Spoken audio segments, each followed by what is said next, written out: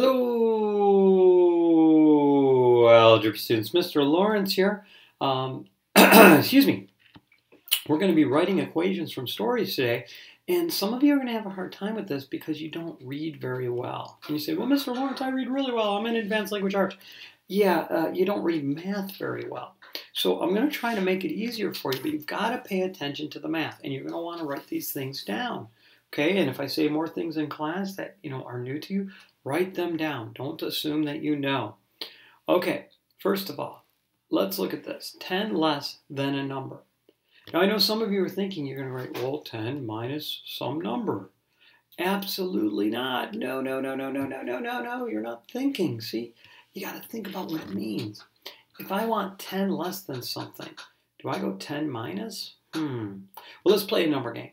I'll name a number. You name a number. That's 10 less than that number, okay? 15. What's that? Yes, 10. 5 is correct.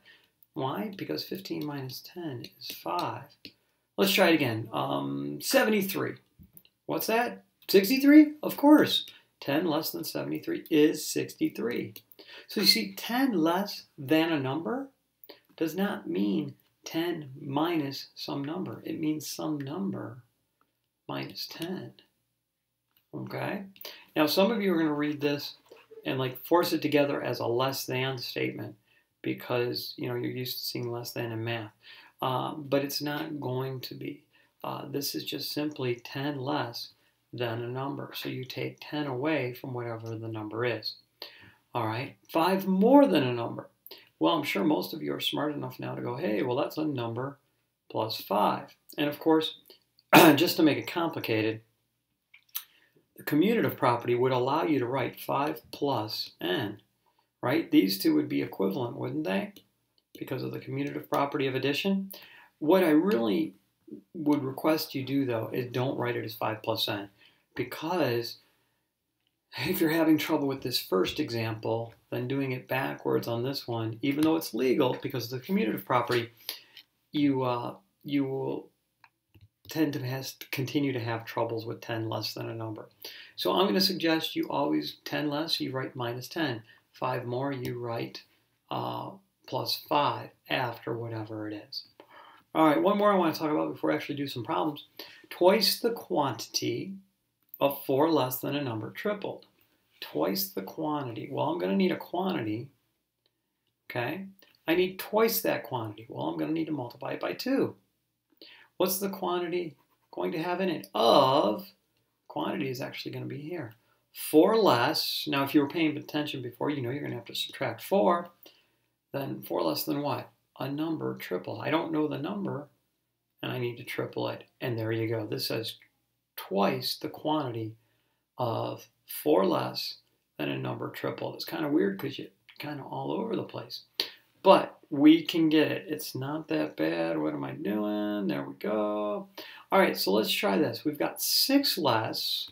So I know I'm going to subtract 6. What am I going to subtract it from? Twice a number. I don't know the number. Twice means to multiply by 2, so I'm going to have a 2n. I need 6 less than twice a number. Do you notice how I haven't even read through the whole sentence?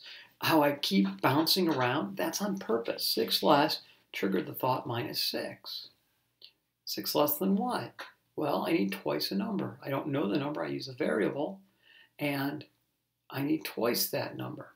So it's going to be 2n, and then 6 less than that, 2n minus 6, means equal 40. All right, now I just have a simple two-step equation, and I'll solve it by adding 6 to both sides. And I'll get 2n equals 46. And then dividing by 2 will tell me that the number is 23. Okay, so if I wanted to check that, I could double this number, and I'd get 46. I need 6 less than that, and look at that, I sure do. I get 40. Okay, so I'm going to encourage you to not just read through and try to take it all in at once. Sometimes I get parents complaining about problems like this. They don't make any sense and they're confusing. Well, they're confusing if you try to take in all the information at once. It confuses me when I hear it much. You notice when I have you read story problems to me, I make you stop, I make you pause, I say, hold on, because there's too much information to take in at one time and it's overloading. But if you take it in small steps and find the things that you know and then put them together, then it's not so bad. And I've found high school math is like that with everything. Always relate something that confusing to something you already know how to do. All right, so let's come on to number 2. 5 less than the quotient. Oops, you can tell Mr. Lawrence typed it because the T came out. It's supposed to be the, of course. 5 less, so I'm going to subtract 5 from something. Quotient, well, that's the answer to a division problem. There's going to be some kind of division. And by the way, this is the only place you'll see me use the division symbol. I'll use a fraction bar instead when I go to write it. But I'm just doing a little memory jog here. Of a number, oh my goodness, another typo. Dear Mr. Lawrence, what are you doing? B-E-R, sorry. I guess I could just fix those real quick. You won't mind. And it would be better to have them spelled correctly. Where is my mouse? Thank you. All right. Boom. See, there's no mistake. Ignore that man hiding behind the curtain. Yeah, there we go. All right, so the quotient of what? Well, I need the quotient of a number, which will be n or x. You can use any letter in the alphabet for a variable. I like n because number begins with n, but you cannot use O because we can't tell if it's 0. The quotient of a number and 2. Oh, well, I think that would be n over 2, n divided by 2. Okay, is 12, so that's equals 12. So I need the quotient of a number and 2, I have that. 5 less than the quotient. So 5 less than this, so I'll take 5 away, is 12. Is 12. All right, now I'm just going to go ahead and solve this two-step equation. I'm going to get n over 2 equals 17.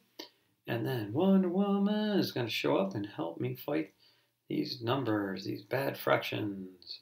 All right, so n is going to equal 34.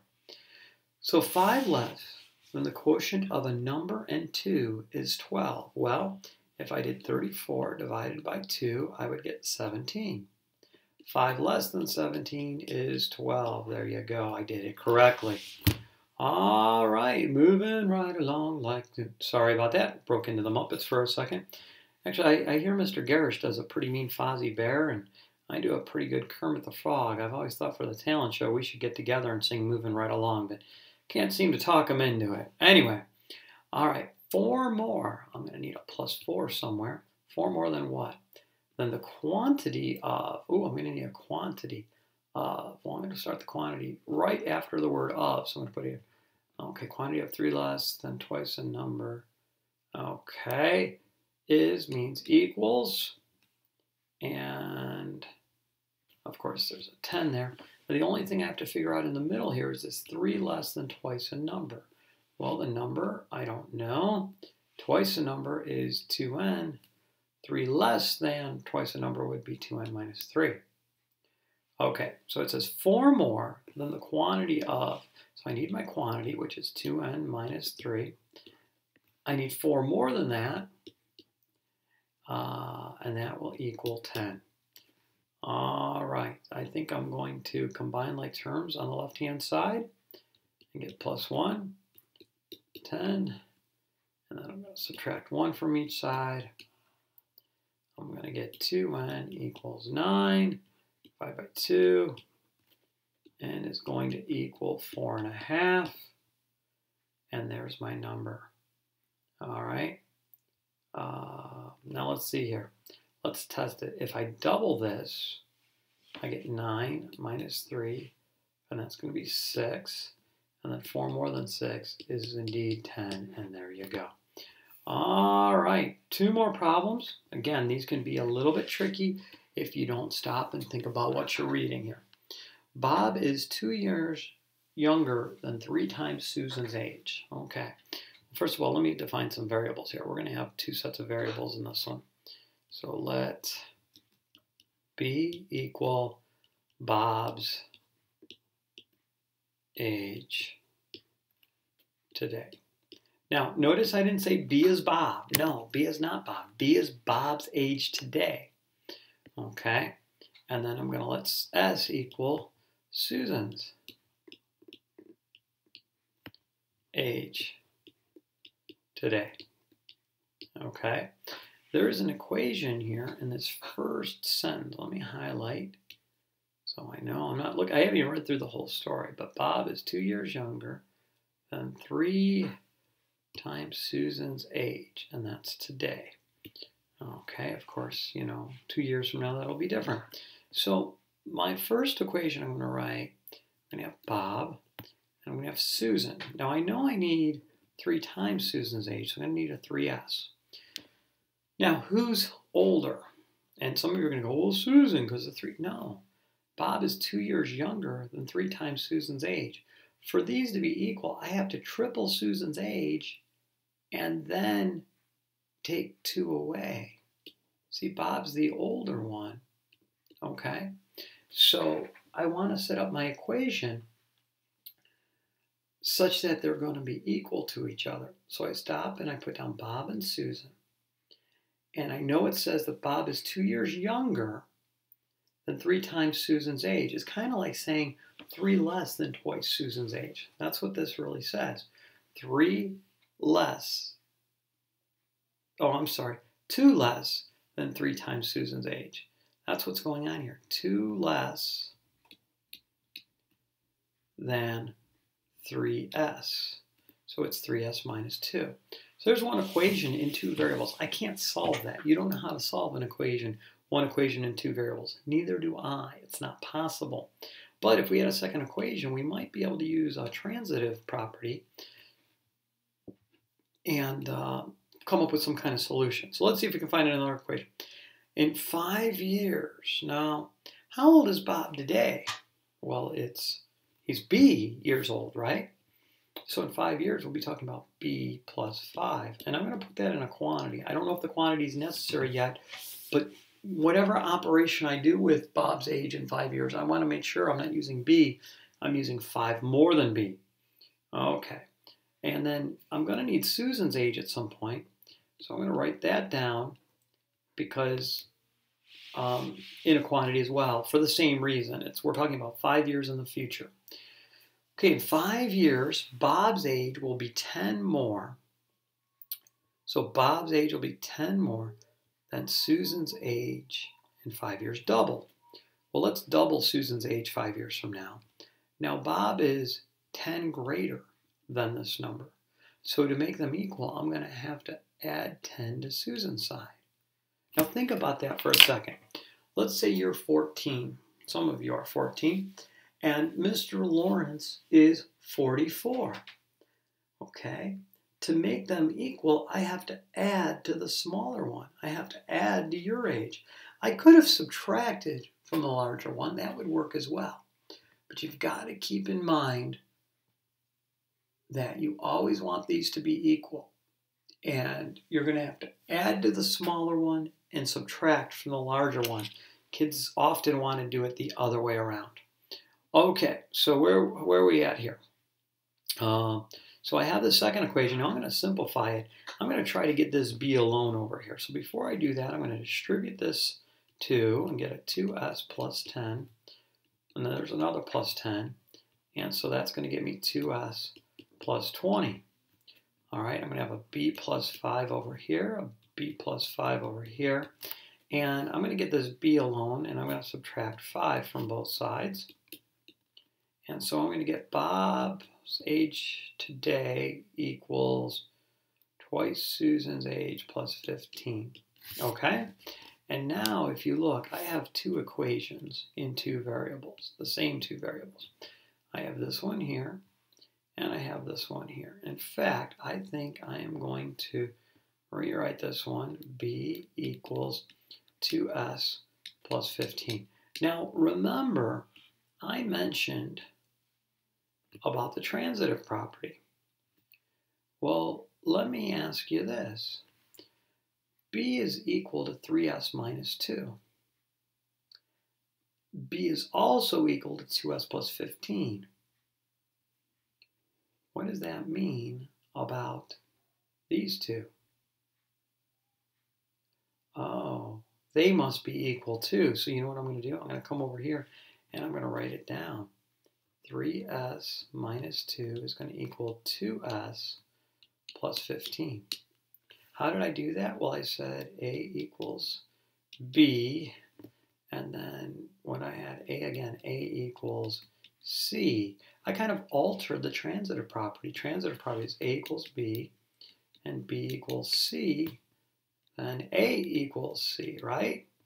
Well, I said if a equals b and a equals c, these two are equal, of course, then therefore these two must be equal. So now that I've got them equal to each other, I can solve it. Notice there's only one variable.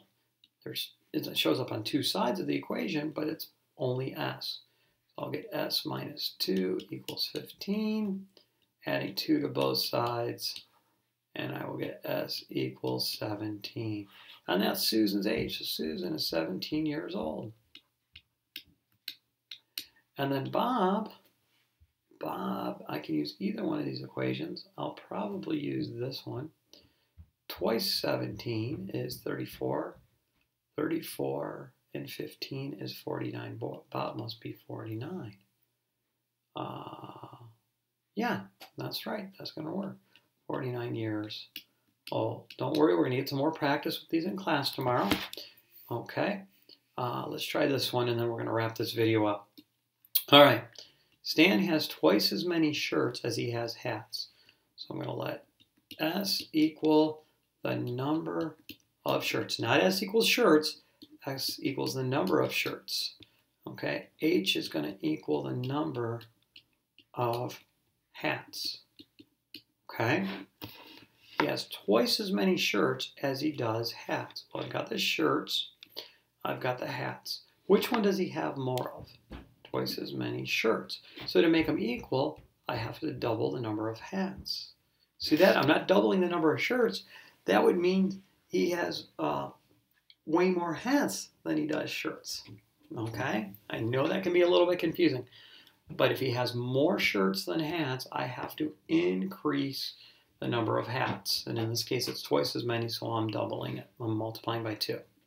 Okay. If he buys 3 more hats, so now he'll buy 3 more hats. So he doesn't have H hats, he has H plus 3. The number of shirts, S, will be 16 less than 3 times the number of new hats. So I'm going to have to multiply that. Okay. Now this number of shirts will be 16 less than that number tripled. So I will take 16 away from it. And there we go. Now, here we go. A equals B, and C is equal to A, and I'm going to say B and C are equal to each other. I'm just using a version of the transitive property. Okay, so I'm going to take 2H, set it equal to 3 times the quantity of H plus 3 minus 16. All right, 2H equals 3H plus 9 minus 16. Got to simplify that right-hand side a little bit. 3H minus 7. I'm going to subtract 3H from each side. I know you're going to say, Mr. Lawrence, wouldn't you have subtracted 2H? Sure, I could have, and I would add 0, and I just would add an extra step. In this case, I chose to not worry about having a negative coefficient, but it wouldn't be wrong to do it the other way. So H is going to equal 7. So there are 7 hats. 7 hats. Okay? 7 hats. The shirts equals twice that amount. There must be 14 shirts. And there you go. All right. We will get some practice with this tomorrow and the next day in class. By the way, I've heard rumors of a quiz coming up. Mr. Lawrence signing out. Good night, everybody.